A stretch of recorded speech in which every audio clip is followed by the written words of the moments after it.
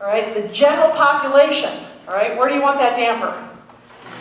3, okay? Because all this is doing is it's just, it's just the airflow going into the flywheel. Think about it as a bike, all right? So we want to just keep it where our effort level is comfortable for us, all right? 3 is there. The harder you pull, the more resistance you're going to get. It's an ergometer. So 3 is a good standard for people to start at. If I have young kids, I'll start them at 1. All right, and understand, the more you understand how to connect the stroke in rowing, right, really, most competitive rowers, right, the big guns, they're between 3 and 6. Peter Dreisiacker is, if you've ever gone to the Crash Bees and watched him row 2K, 2. 2. All right? Cranks that sucker out.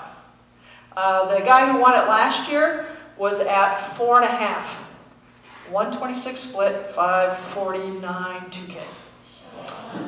Okay, so I say to the people who are rowing 8 and 10, what are you doing? Learn how to row and connect it correctly. You know? You don't have to work that hard. You can get the same results working less hard, less airflow going in through the wheel if you learn how to connect the stroke properly.